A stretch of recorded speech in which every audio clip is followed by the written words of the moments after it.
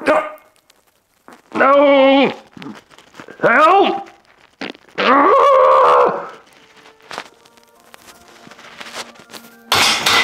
So if you've always wanted to bench 100 kilos, then stick around because this video is going to tell you how.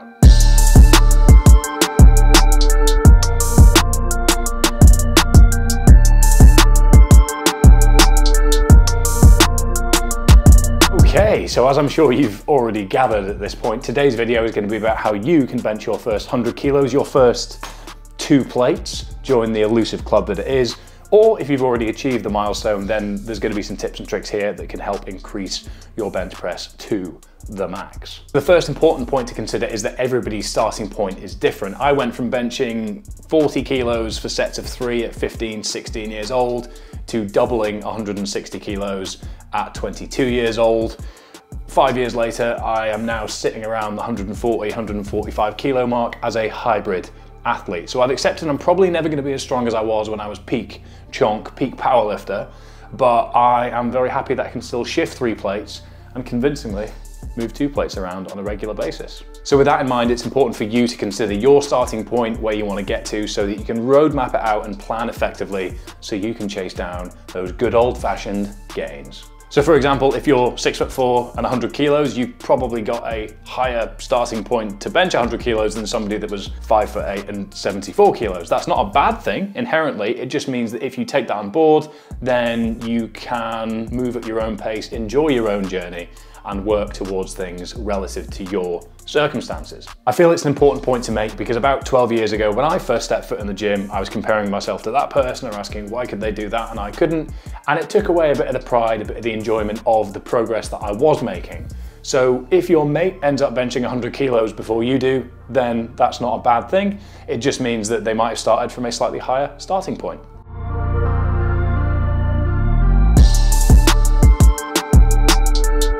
Secondly, let's cover the burning question, which is what's the big deal about benching 2 plates? Well, in simple terms, it is the sought after milestone in the gym bro community, and it is the milestone that signifies that you've done the work, you've got to this position, and you're ready to send it into gym bro universe.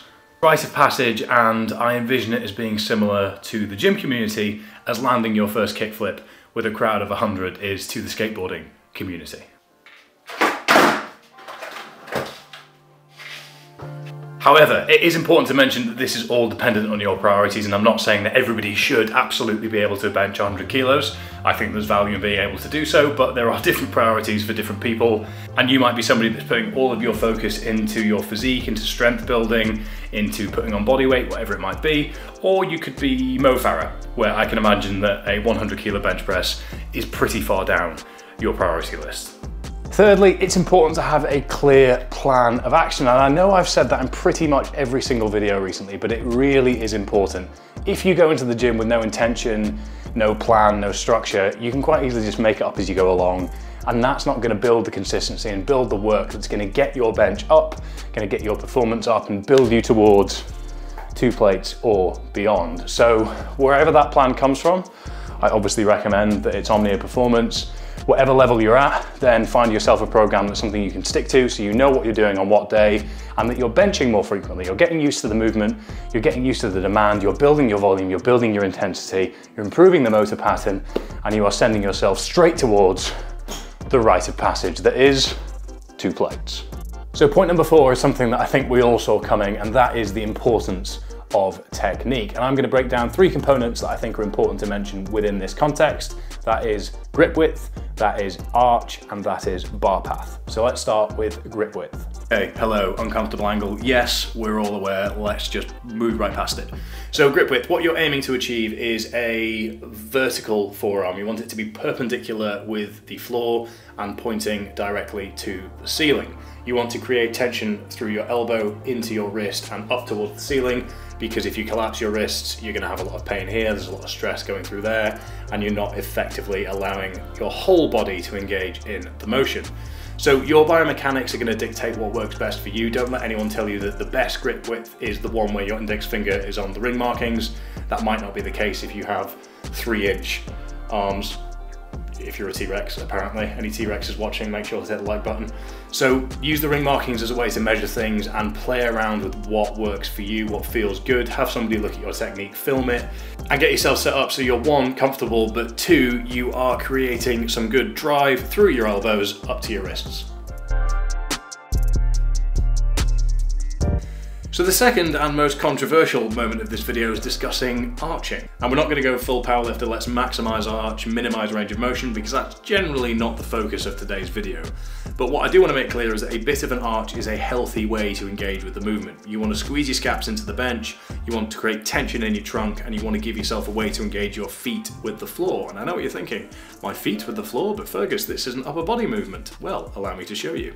The best way to get set up is to pull yourself through and find a way that you comfortably can get yourself dug in your scaps so that they can become the foundation. As you can see, I'm pushing against my scaps, but they're embedded.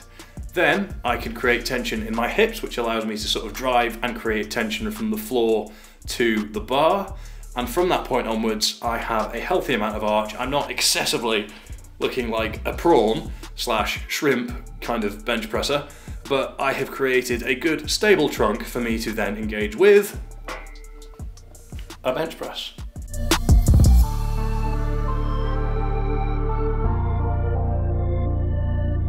The thing to consider is bar path and the actual bench press itself, and the only cue I'm really going to ask you to focus on is imagine that you're bending the bar in on itself, because that's going to engage your lats, it's going to create tension in your scaps and bring your shoulders in, which is going to protect them.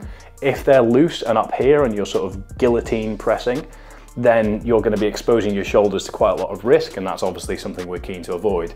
So tuck yourself in, squeeze your scaps in, puff your chest out, imagine you're bending the bar in on itself, and then imagine you're rowing the bar to your nipple line like so. So paused on the nipples here for dramatic effect, but this is essentially where you want to be pushing, and then you want to drive directly upwards. Like so. So for our fifth and final point today, as I did in the deadlift video a couple of weeks ago, which if you haven't yet seen, I'd encourage you to go and do so, we are going to break down some of the key most important assistance exercises to send your bench press to the moon. So, as is tradition, let's buy. So first up is the close grip bench press, which is a fantastic way to get some variation in the main movement. Bigger range of motion means more work through your pecs and more tricep dominance, which are both things that will carry over very effectively to your main bench press. I recommend that you do these in the 6 to 8 rep range. It's important to balance out any pressing movements with pulling ones, so not to create any imbalances and have healthy, secure shoulders. That's why bent over rows are a fantastic assistance exercise, because not only will they build upper back strength and density, but they will better train the motor pattern of pulling into your body as you do on the descent on a bench press. I recommend that you do these in the 8 to 12 rep range. Next up we have floor press, which is another fantastic way to nail your triceps and really work the top portion of the deadlift. This will drill solid positioning and really build your top end strength. I recommend you do these in the 10 to 15 rep range. Next up we have heavy dumbbell pressing, which is one of my favorites as it gives you freedom of positioning, increased unilateral strength, which increases range of motion, which will develop stability, which will improve your barbell bench press. So play around with inclines, play around with declines, get used to the movement and build your volume.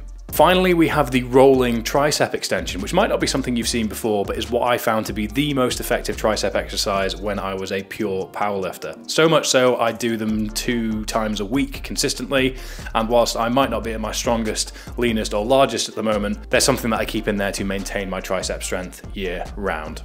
And there we have it, a top line breakdown in simple terms of how you can work towards your first two plate